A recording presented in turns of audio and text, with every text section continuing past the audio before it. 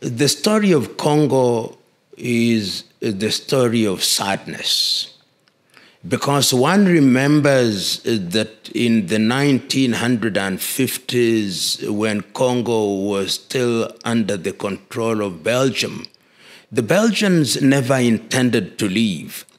And I read fondly in history when in 1958, the first Prime Minister of Congo, Patrice Emery Lumumba, was invited by Kwame Nkrumah to attend a conference in Accra. That invitation to Lumumba was never meant to take place. In fact, the person who had been invited was Joseph Kasavubu, who was to become the first president. And when they came back, Lumumba had now had a dalliance with other leaders such as Nkomo, such as Nkrumah, and others. And he came back, and the agitation for independence started in earnest. So that when the Belgians decided to grant independence to Congo, it was in a style that was designed to ensure that it failed. And King Baudouin, who was the king of Belgium at that time, was disgusted on that day when Lumumba gave his famous speech that the history of the Congolese will be written by the Congolese themselves. And barely 1 year, 9 months almost, after the independence had been granted, we saw what started to happen. What started to happen is they sowed the seeds of discord between Lumumba and Kasavubu. At that time, they had already recruited Joseph Desire Mobutu to be an agent of the Belgians, and history now confirms that he was an agent of the CIA. They accused Lumumba of being a communist, and they even sowed the seeds of secession in Katanga and even in Kivu. And of course, we know that Lumumba was arrested and ultimately executed.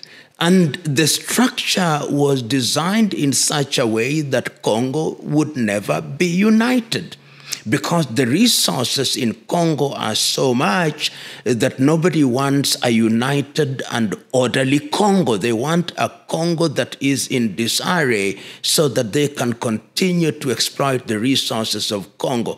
And we saw that during the kleptocratic regime of Mobutu Sese Seko, that is exactly what happened. And even when Kabila came in, the two Kabilas, nothing much changed. So Congo remains a scar on the conscience of Africa because she is so well endowed with resources, yet our people remain poor because external forces continue to control Congo. In fact, there is evidence to suggest that one of the busiest airspaces in the continent of Africa is Eastern Congo. They are mining coltan, they are mining cobalt, they are mining diamond, they are mining gold, they are mining rare earth. And their latter-day entrance is not just the European powers. The Chinese are now there. The Americans have always been there since the 1940s, 50s, and the Belgians are there, the French are there, and other independent miners. And Congo is therefore a complex environment. And that complexity has seen one of the major wars, what was described at that time as Africa's World War, when many forces from Africa came, and of course there was a lull, and then that disappeared, and we have seen once again that the forces of destruction and division are back again in Congo, and Congo is not at ease. One need only read the writings on this history in the famous works of Kwame Nkrumah, Challenge of the Congo, and you will understand that Congo is a country that is on the jaws of danger. Complex conflict. Complex because there are external players who now know or believe and have the strong conviction that a disorderly Congo is good. Because if you have conflict, and it's estimated that there are over 120 armed groups in Eastern Congo only, that tells you how complex it is. And these armed groups are financing their activities through illegal mining. It also must be understood that Congo, like most African countries, are victims of the arbitrary boundaries that were created in Berlin. People never remember this as often as they should. But the conference that was held in Berlin in 1884 and 1885 was actually known as the Congo Conference. It was at the behest of King Leopold of the Belgians to deal with the question of Congo, and that is how the partition then came about, in order to give people spheres of influence so that the European powers would not fight one another as they extracted things from the Congolese people.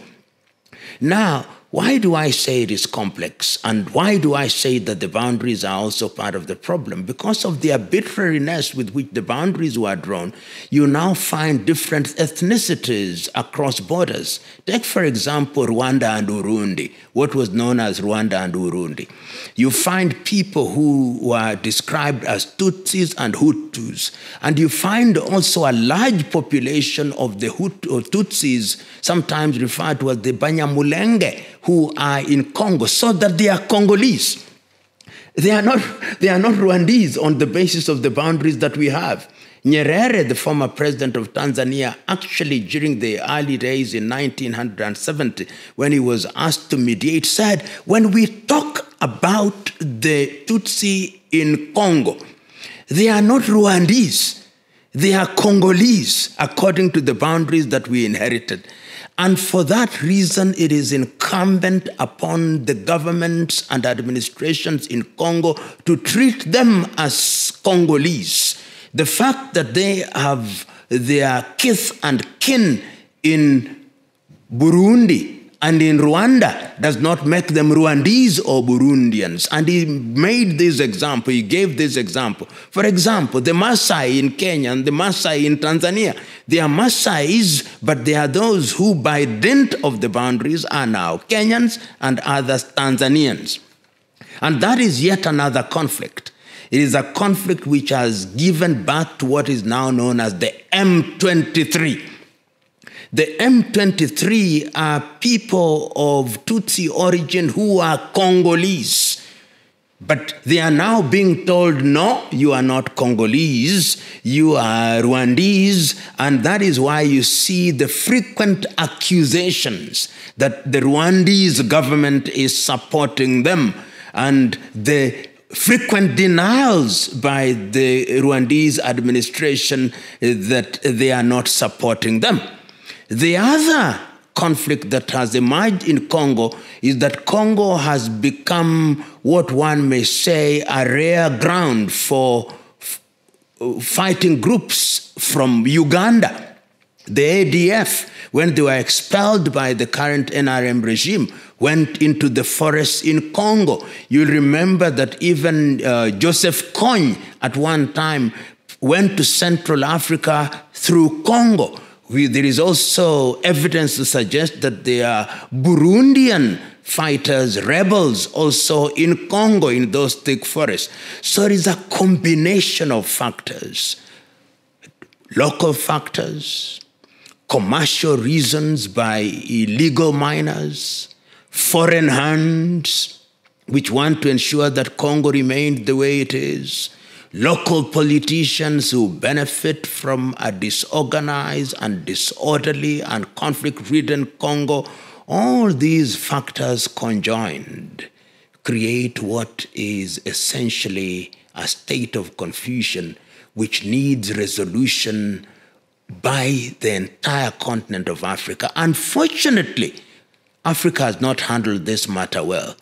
In the early days, we had, not early to mean maybe 2-3 years ago, we had João Lourenço, the president of Angola, being the mediator, and SADC was then very much involved. They even had their forces.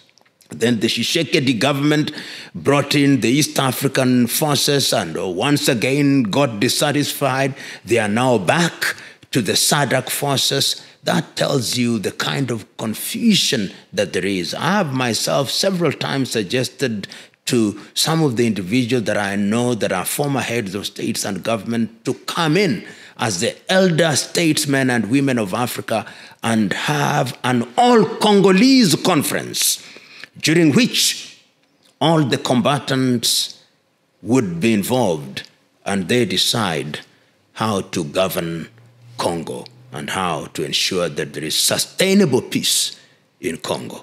Easier said than done, but necessary and urgent. Not easy.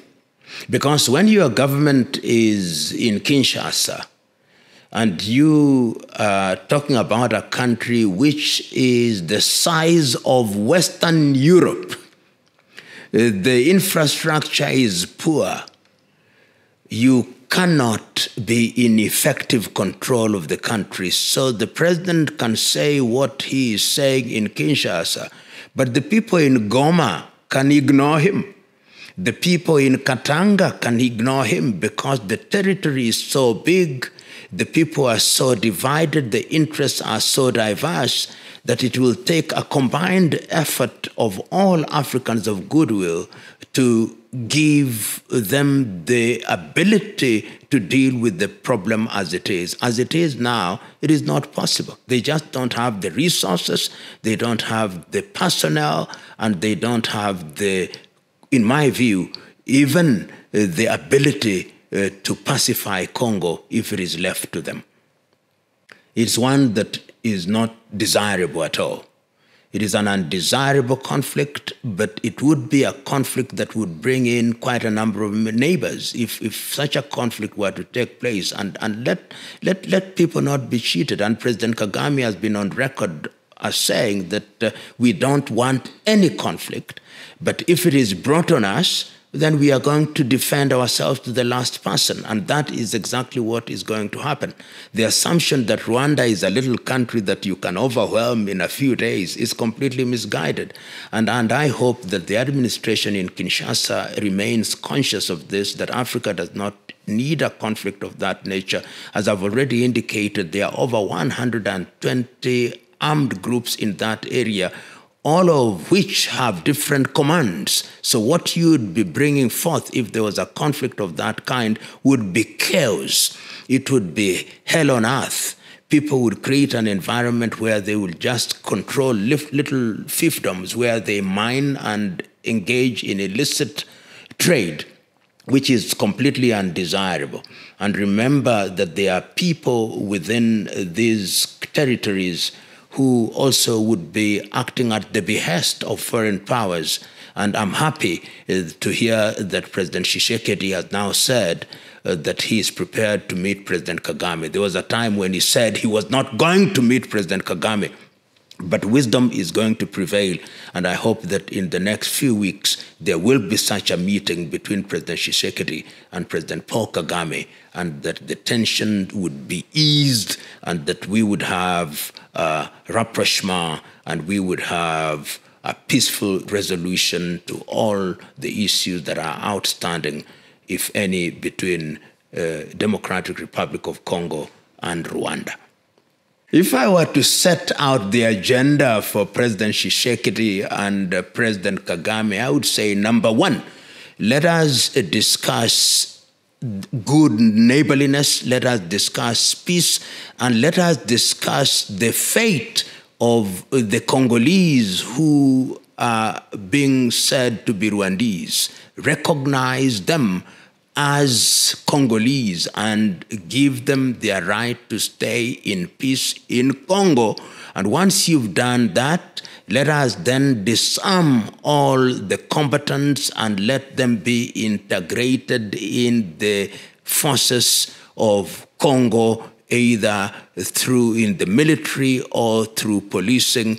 And let us have a joint commission which will monitor the situation between Congo and Rwanda at the border. Once you do that, then I believe that the other issues can then be discussed and discussed effectively.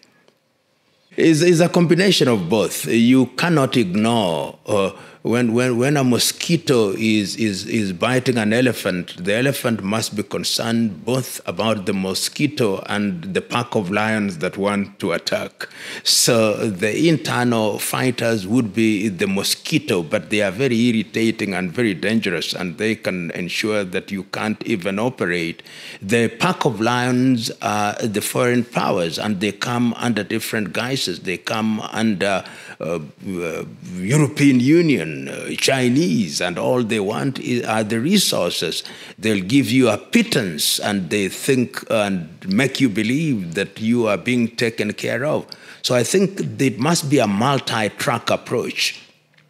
Enter into arrangements with those foreign powers that are mutually beneficial, so that if the Congolese want to engage with the European Union or the Americans or the Turks or the Russians, it must be on the basis of mutual benefit. And internally, you must also create an environment that is going to ensure that trade can be undertaken in a proper manner, so that you don't have conflicts which undermine the environment and poison the environment in which you want trade to be undertaken. So that can be done. These are things that can be done simultaneously, and I believe that a government that is convicted, a government that is clear in what its mandate is and what its goals are, can achieve all these. It has been done before, and I see no reason why it cannot be done in the Congolese situation, the complexities and the history notwithstanding.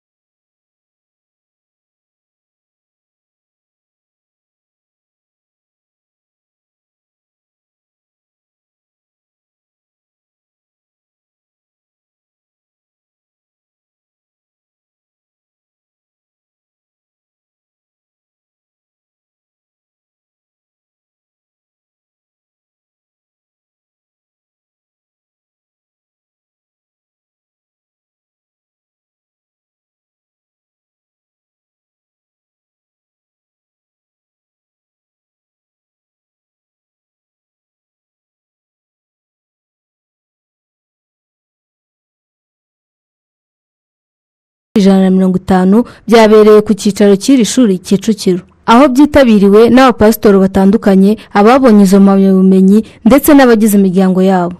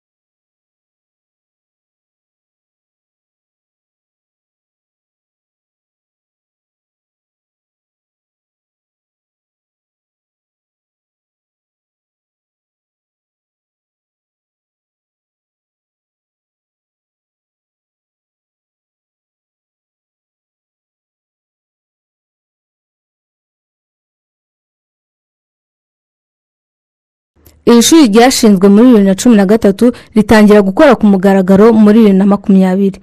Rikaba rifite amashami mu bijyanye n'iyobokamana ariyo Bachelor in Theology ndetse n'amasomo y'igihe gito mu iyobokamana ariyo Postgraduate in Theology. Bakaba bakira abanyeshuri bo mu Rwanda ndetse n'abo mu mahanga. Honorine Ntirushwa, i Kigali.